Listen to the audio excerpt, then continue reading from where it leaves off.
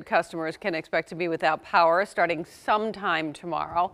Action News reporter Kyla Linville is here now with more on how that county is getting ready. Right, and actually the customers in this area can expect power to go off around 6 p.m.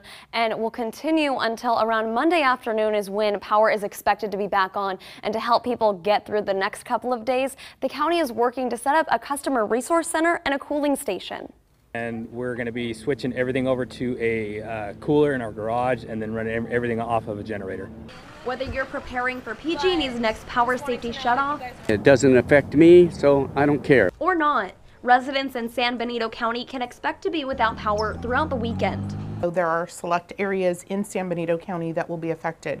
In more rural areas of the county like Aromas and portions of San Juan Bautista, including Chittenden Road down to the Santa Cruz County line. Other areas impacted: San Felipe Road off of Highway 156 near the Pacheco Pass.